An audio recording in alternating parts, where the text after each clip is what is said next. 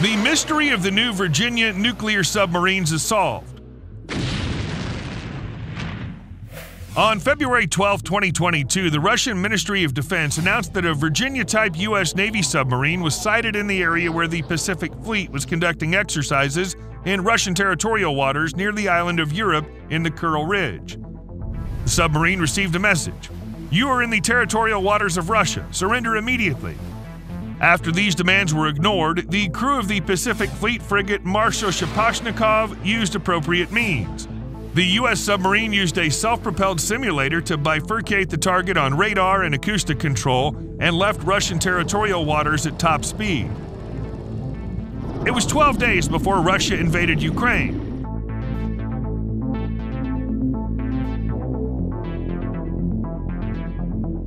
Of course, we're unlikely to find out soon what the specific objective of this American Virginia-type submarine was then, but an even more intriguing mystery has recently emerged about submarines of this type. That's the mystery we're going to talk about in this video today. First, let's talk briefly about what Virginia submarines are and what they were built for. Virginia's been in production for the U.S. Navy since 1999, with the flagship SSN 774 Virginia entering service in 2004. Over the past 19 years, the Navy's received 21 boats of 4 series. The latest, SSN 794 Montana, was delivered to the Navy in June 2022. 3 more have been launched and are undergoing testing, and 3 more are in various stages of construction. A total of 48 submarines are planned, 34 of which have already been ordered and are scheduled to be operational by 2030. They should completely replace the Los Angeles and improved Los Angeles submarines of the 1970s and 1990s in the fleet. Essentially, Virginia's a light version of the Seawolf-type subs, the first of which was handed over to the military in 1999. The main purpose of these Seawolves was to hunt down and destroy Soviet nuclear-powered submarine cruisers with nuclear missiles on board. On the Seawolf, the designers managed to achieve a significant reduction in noise, which made them very difficult to detect in the world's oceans. But the boat was very expensive, $4.3 billion apiece. They managed to build a total of 3 of these boats. But then American politicians decided that the Soviet Union was finished, so there was no need for such expenses. So Virginia, a budget version of Seawolf, was born. The purpose is the same: the destruction of Russian nuclear submarines. For this purpose, the first series Virginia, or as they're called Block 1, has 12 vertical launchers, as well as 4 533mm torpedo tubes for Harpoon anti-ship missiles, Mk-48 torpedoes, or mines. Surface displacement is 7,800 tons, and underwater displacement is 7,925 tons. Length is 114.9 meters, width is 10.5 meters. The maximum speed in a submerged position is 35 knots. Working diving depth, 244 meters. The maximum diving depth is 500 meters. The power plant is an S9G nuclear reactor. The reactor has a thermal capacity of 210 megawatts. The reactor will be able to work without refueling for 33 years. The boat is to be operated for the same period.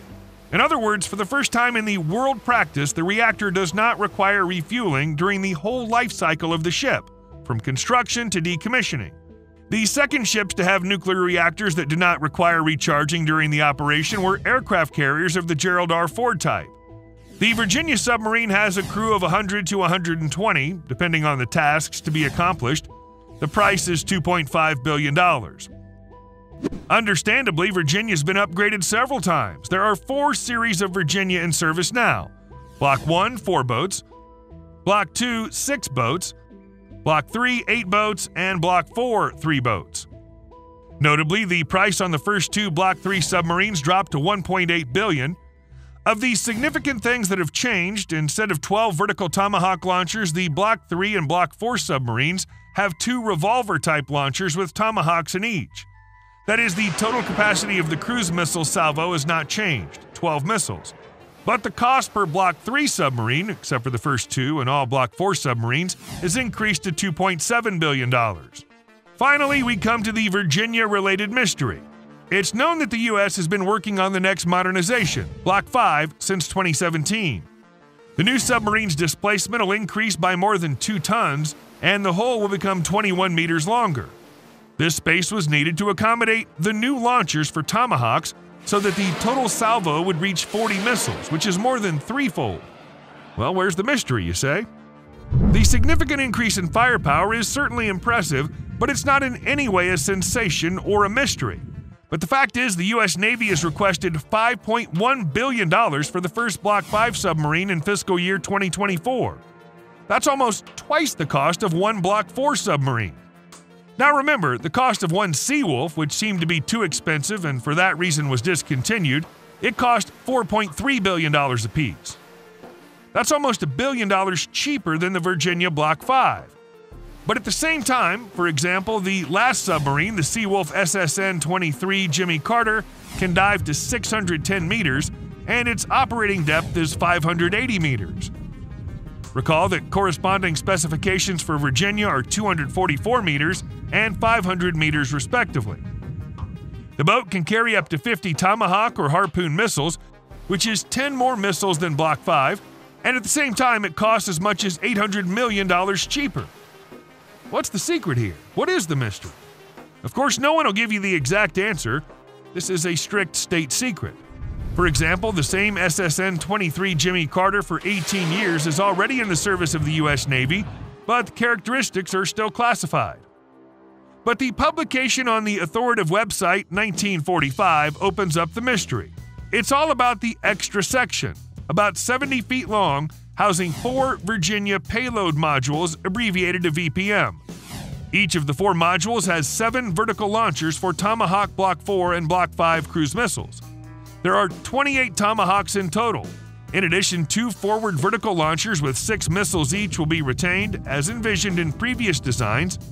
The total of 28 plus 12 is 40 missiles, as we said earlier.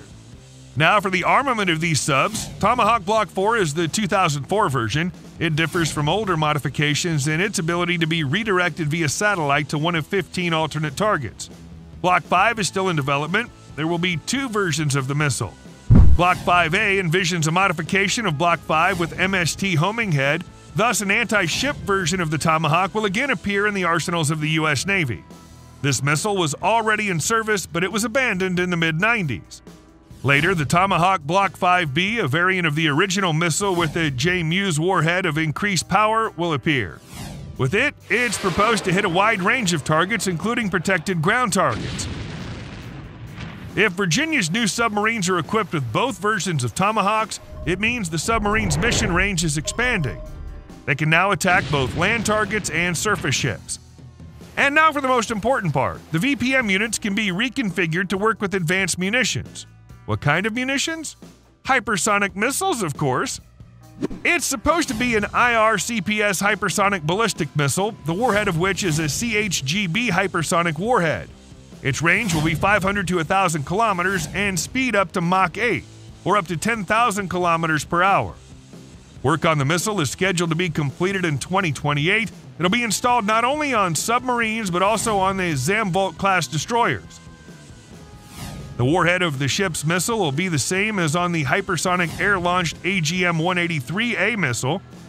A $22 billion contract was awarded in late 2019, requiring the U.S. Navy to receive 10 next-generation submarines by 2029.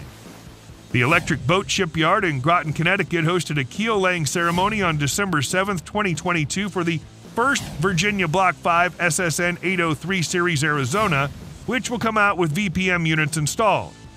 But this is far from the end of Virginia's nuclear submarine program. Plans are already being worked out for further upgrades to the submarine force. As in the recent past, it'll be accomplished by successive upgrades to the existing design. 2 new submarine series, Block 6 and Block 7, are planned for the near and medium term. In the future, the deeply modernized, improved Virginia project is expected, but we'll talk more about these plans in one of our next videos. So to keep abreast of the latest news, not only about Virginia submarines, but also about other modern weapons, subscribe to our channel. And if you enjoyed the video, please give us a thumbs up. It'd be the best reward for us.